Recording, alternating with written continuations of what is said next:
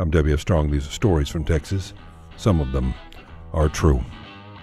That's the signature line for Dr. W.F. Strong's radio program, Stories from Texas, which is now being adapted into a book. Well, I'm excited about it because it's my first creative work. I've done textbooks, academic works before. UTRGV produces the radio program, which the communications professor created. The show, which airs locally on 88 FM and several other NPR affiliates, started unexpectedly. Kind of an accident, really. I had this idea that I would like to teach Texans and non-Texans alike about these great stories that a lot of people don't know of. A lot of the things I was doing, particularly early on, was about the folklore of Texas, the tall tales, so to speak. And so I said, well, that's kind of what we're known for stretching things, so I'll just say that some of them are true.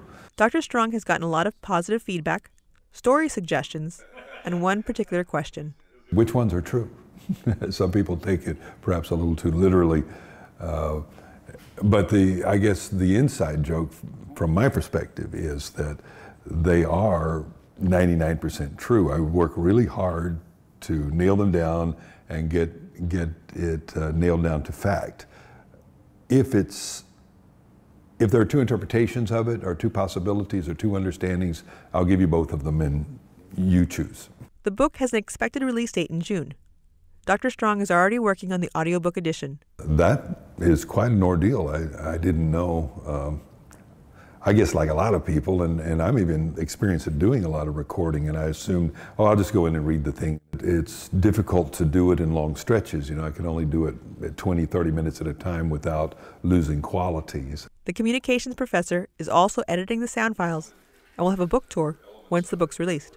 Well, I'm excited that, finally we're bringing this project to a close. And I'm excited about going on tour around Texas to do readings and to talk about the book. It's a fun piece. Until then, you can continue to listen to Stories from Texas locally on 88 FM or online.